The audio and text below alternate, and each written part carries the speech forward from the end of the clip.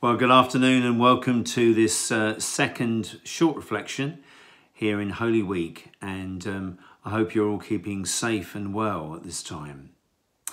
Today we're going to be looking at a passage from Luke's Gospel, chapter 22, and the first 6 verses. Judas agrees to betray Jesus. Now the festival of unleavened bread, called the Passover, was approaching, and the chief priests and the teachers of the law were looking for some way to get rid of Jesus. They were afraid of the people. Then Satan entered Judas, called Iscariot, one of the 12. And Judas went to the chief priests and the officers of the temple guard and discussed with them how he might betray Jesus. They were delighted and agreed to give him money. He consented and watched for an opportunity to hand Jesus over to them when the crowd was not present. I don't know about you, but have you ever felt like scheming something and planning it through meticulously, knowing that it was wrong? Well, here was Judas, who had spent 3 years beside Jesus, having witnessed along with the other disciples some amazing miracles, having seen with his own eyes people set free and healed and restored, experienced some incredible teaching too. Maybe he understood more than the others that Jesus was going to give up his life. He was never going to be the king that was going to bring freedom from Rome. And Judas knew that Jesus was not going to live up to his expectations. Maybe there is a burden that you are carrying to this very day that Jesus has not taken away, or an unanswered prayer, or maybe a tragic circumstance. Disappointment so often leads to betrayal. I was challenged once again by checking my own motives.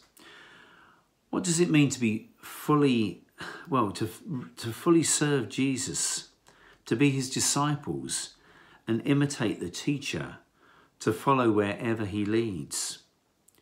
There are times when my own agenda is paramount and I decide that this is what I would like Jesus to do for me, instead of choosing the following, what God has planned, what he has destined for me.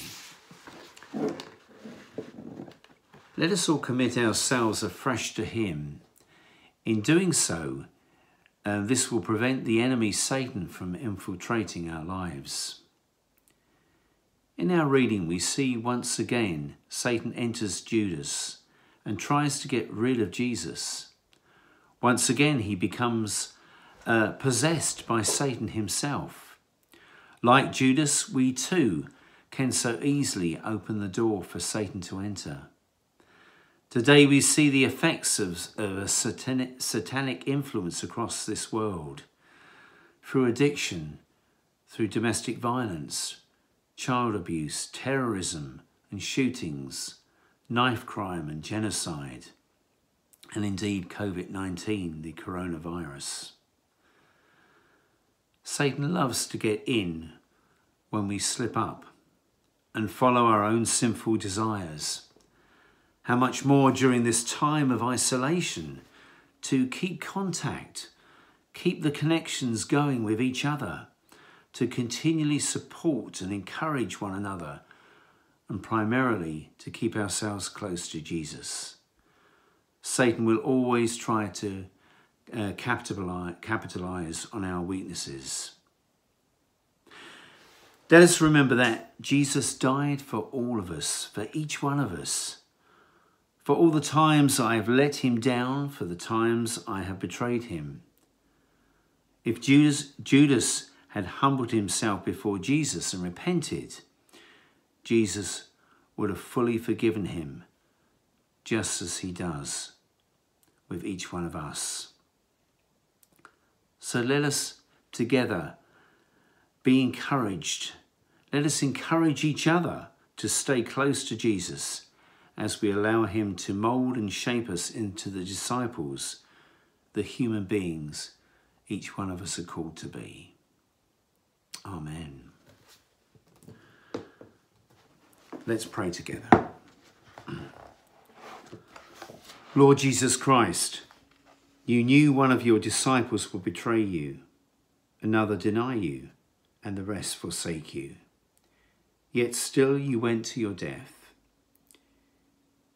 You know that we are no better than that.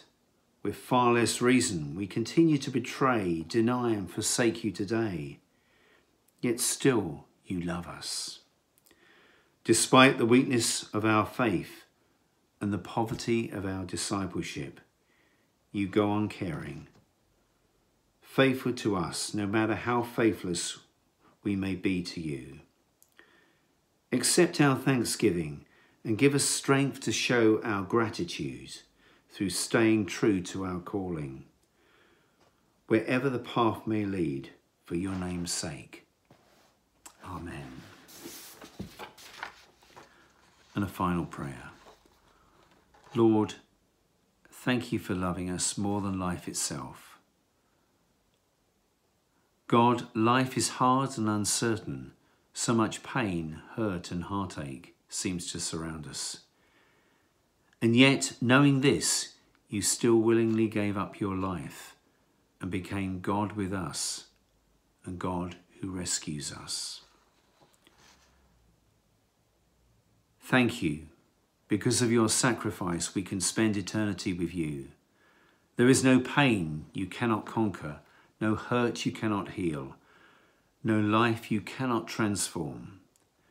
Your death and resurrection prove that nothing is impossible for you and that we are more than conquerors because of you. Today and every day, help us to fix our hearts and our minds on you. And as we do, please give us more of your joy, hope and peace. We love you and we want to worship you. In Jesus' name, amen. Thank you and God bless you.